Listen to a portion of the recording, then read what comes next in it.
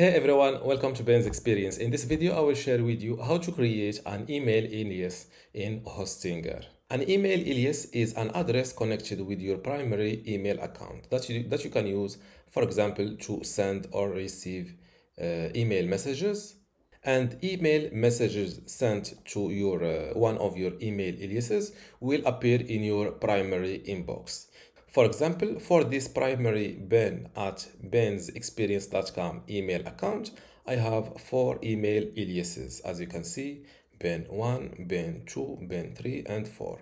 Now email messages sent to this email aliases will appear or will be received in this primary email account. Scenarios where email aliases can be helpful for you, it can be, for example, if you have you can create an email alias for school, for example, school at bensexperience.com, then company at bensexperience.com to help me filter or differentiate or separate. This way, I look professional for my school work and also my professional work. And even though you give different people different addresses, all are managed from a single inbox.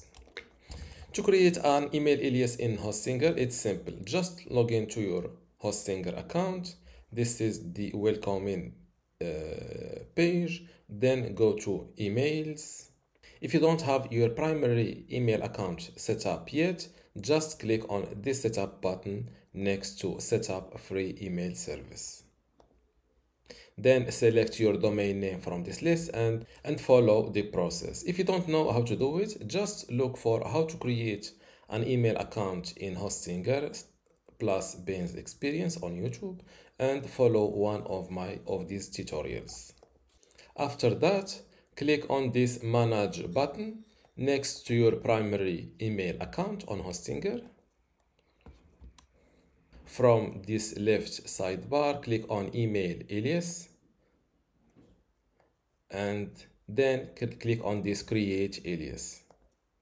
Enter your alias here, for example, school. Now click on create. As you can see, email alias created successfully. Where is my camera? Now I will send an email message to this new email alias to test it.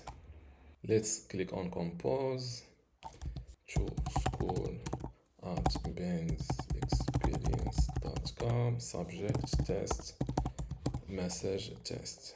Click on send. My message is sending now, sent. Now let's verify my inbox.